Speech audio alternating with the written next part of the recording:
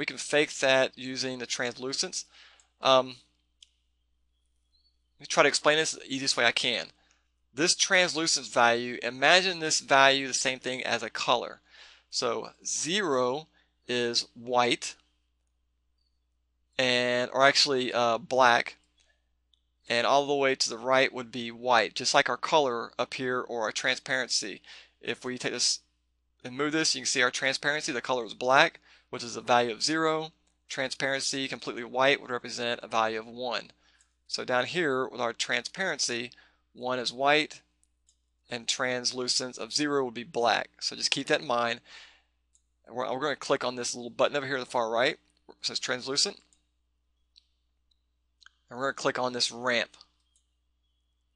Now you can see we've got some colors over here, and we want this to be all black and white, or shades of black and white, so any kind of grays. To add colors, just click anywhere in here. To get rid of colors, click on the boxes over here on the right side. To change the colors, click on the circles. So let's click this top blue circle. Here, right down here, select the color. Let's click on there and change it to black. Accept. The bottom circle, change it to black.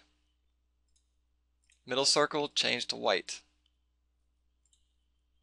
Accept. Up here it says interpolation. We're going to change it from linear to none.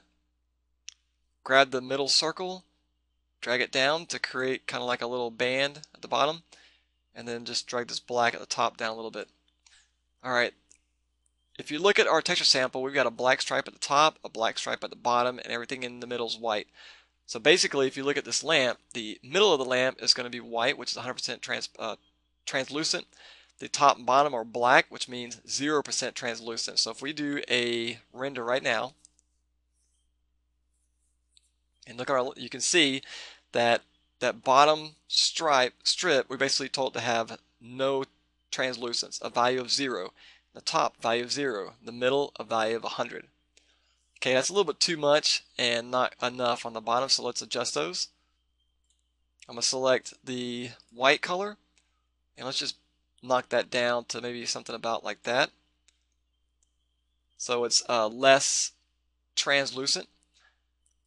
Let's select the black colors and let's bring those up some to where they're a little bit less translucent than the center of our lamp. But not too much. Alright. Let's do another test render. And we're just going to keep playing with those colors until we get something that looks decent. And I think that's actually going to work right there. Alright, I like that right there. It looks pretty good. And again, you can change those colors to get as translucent as you want. Okay, let's go ahead and keep that image. I want to show you one more thing. Let me go back into the regular shader node. We've got this, there's a translucent value, there's a translucent depth, and translucent focus. The focus, if I change this all the way up to 1, let's do a render.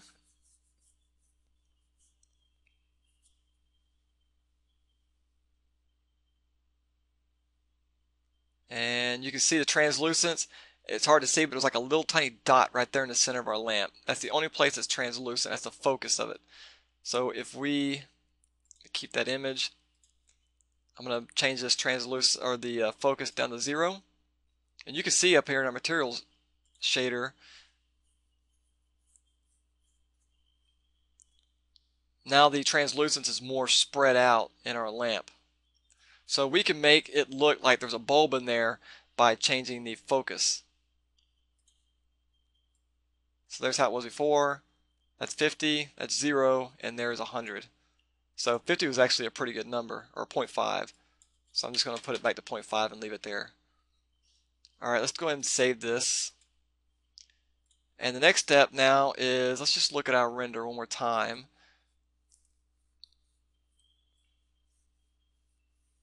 Everything's looking pretty good except the darkness of the front of our objects, at least the lamppost and the tabletop.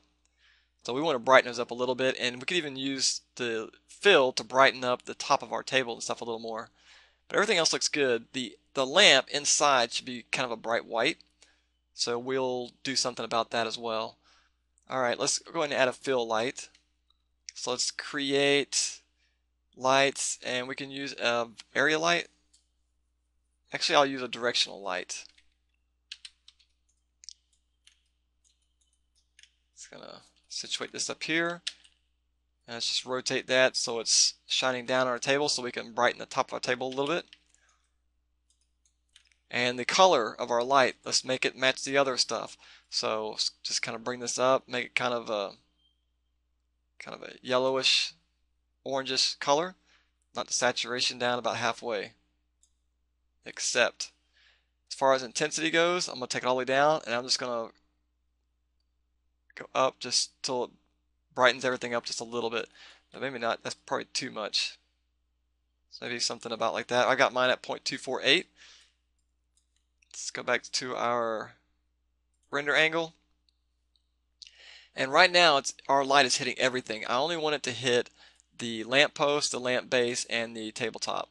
So let's go up to our rendering menu set, go up to lighting and shading, go down to light linking editor over to light centric.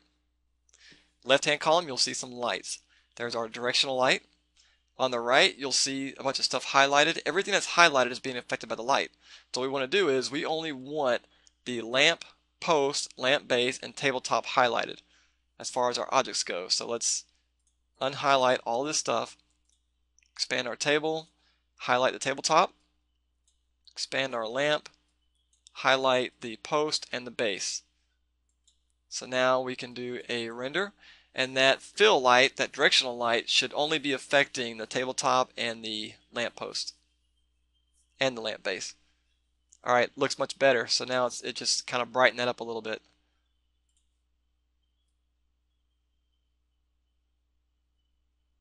And let's get rid of some of these. Let's see, I don't need this one. Now see how that's bright white underneath there? That's what we want to do. Alright, let's bring that up. Get rid of that one. Alright, so now if you look, compare those two, you can see it just kind of brightened it up a little bit. Alright, looks like it's hitting our picture too. But actually it looks okay like that. It looks pretty good like that. I think it looks a little better. Alright. The next step is everything looks good. I like the color. Let's make this white. And then once we make that white, our render will be done and we can do a full big render. But we're going to make that white without affecting anything else. If we turn up the brightness of our light, it's going to change the lighting scheme. That's not going to look good. I like it the way it is. I want to keep it that way. If we change the translucence focus of our lamp shader, that can make it whiter and more bright, but it's just not going to look as realistic. It's going to look like we got like a big bulb in there and not a small bulb. So what we're going to do is we're going to do kind of a quick and dirty way of doing this without messing with the UVs by adding a different material to the inside of our lamp. So let me just hit the number 5 on my keyboard to get rid of the lighting part. And I'm just going to select a face up there, shift select. The way I did that was I'm just clicking on a face, holding down the shift button, and double clicking a face next to it. And what that will do, it will select all the faces all the way around.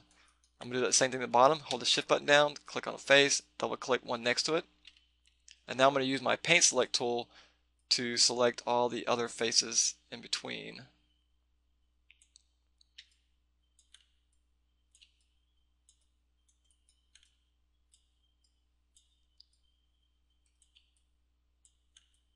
Or at least try to.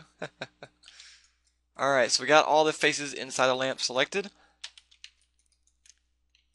All I did there was just hit the letter W just to get out of that paint select tool. Alright, I'm going to right click, assign new material, and we'll do Lambert. I'm going to go ahead and name it to SHDR underscore lamp inside. The color, I'm going to make it white. Alright, so let's go back to our render angle and do a render, see what we have now. And we're just about done with this.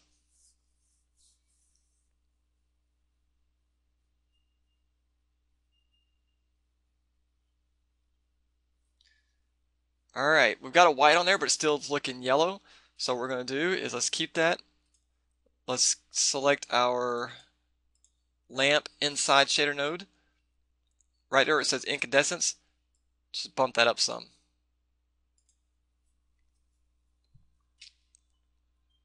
Alright, you can see it's already brightening that up now, making it more white looking. And that's actually pretty good right there. I think that's going to work. Alright, so everything looks good.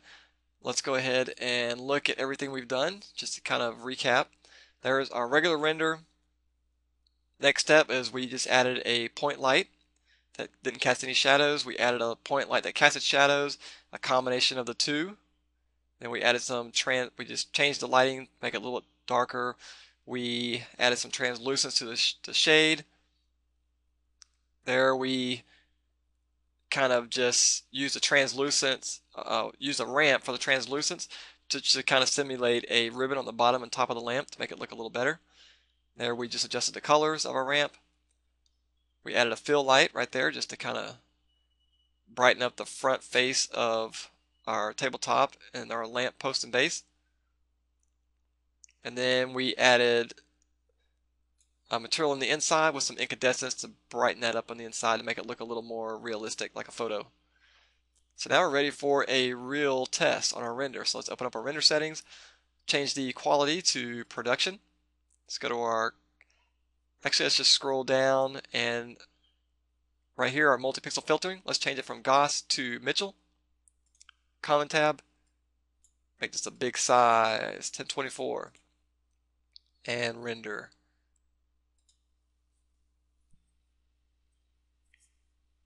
Okay, here's our render.